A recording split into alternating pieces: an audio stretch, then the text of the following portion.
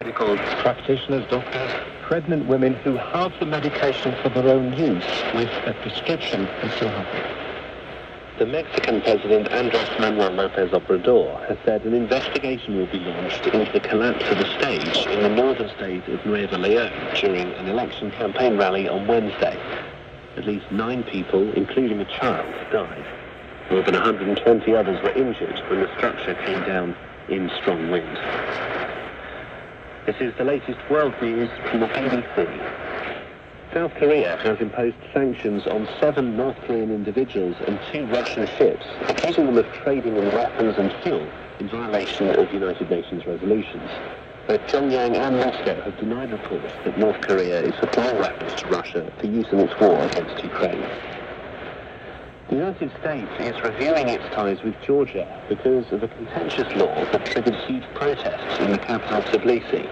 Washington said visa restrictions were being introduced for people who had undermined democracy. The measures are thought to apply to members of the governing Georgian Dream Party. Police in Colombia have arrested an Italian man who claims to be an heir of the late former Italian Prime Minister Silvio Berlusconi. Colombian authorities accuse 55-year-old Marco D'Annunzio of forgery and document irregularities. The Italian prosecutor's office said he'd forged Mr. Berlusconi's will. According to the document, Mr. D'Annunzio was supposed to inherit more than $28 million, a yacht, 2 villas in the Caribbean, and 2% of Mr. Berlusconi's company. Here's Katia Sala.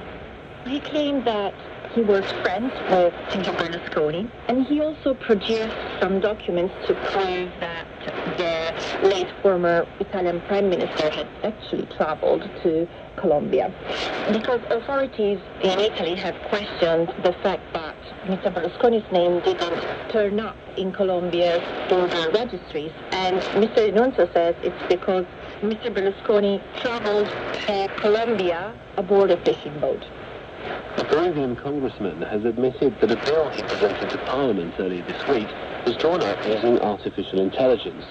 Paul Gutierrez from the left-wing party Bloc Magisterial was criticised when it emerged that parts of the draft legislation were copied and pasted from the responses generated by an AI chatbot. BBC News.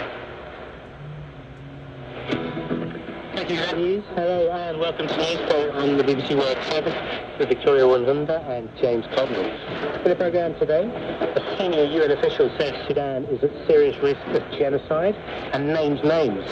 You can send us your reaction to this by WhatsApp or text message on our usual number, +44 77 86 20 50 85. We'll also hear from a prominent Kenyan critic of President Ruto's plan to send Kenyan police officers to quell violence in Haiti. And we have sports and business too.